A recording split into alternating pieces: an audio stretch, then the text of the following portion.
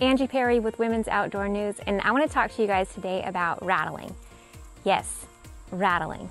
Now, I've never done it before, but this year's deer season has been full of all sorts of new things. First things first, I got a new rifle. This is the Franchi Momentum Elite. I chose it to be chambered in 6.5 Creedmoor because I've never had experience with those, and I wanted to see what it was all about. So, rattle them together for about a minute, take a break, then do it again, take another break. Just do it a few times, and the bucks will get curious, want to know who's over there by their corn pile, and they'll come in and check things out.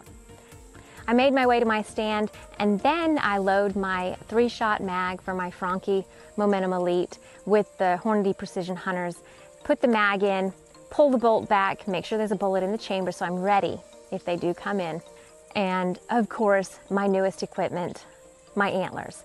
I set everything aside and I just sit for a little bit, take it easy, let things calm down after I've walked in there. And then at about 6:15, I started my very first rattling session. So I began with just a light touch, because that's what it was when I saw the bucks. I saw it was like a friendly punch or a friendly cheers, and then it just got more serious from there, and then it kind of lightened up a little bit toward the end. Just a little bit of fun sparring.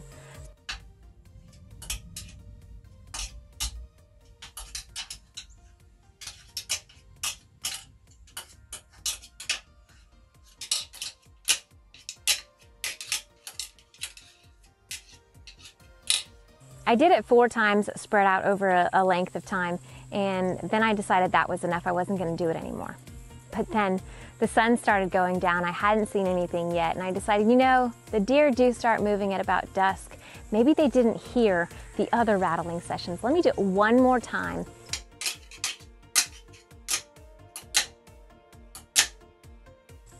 It wasn't long before I heard the leaves off to the left crunching and being scuffled around a little bit, and I looked up, and there he was, a nice 8-point buck 25 yards from my stand. He took a quick look around and he bolted across the path. I prayed, Lord, please bring him back, please bring him back. So when I was done praying, I looked up, and then I saw a silhouette of another deer behind the corn pile. Guess what? It was another 8-point. So does rattling work? Absolutely. I am a firm believer in rattling at the right stages of deer season. You have pre-rut and then you have rut. So get out there, ladies, and rattle away.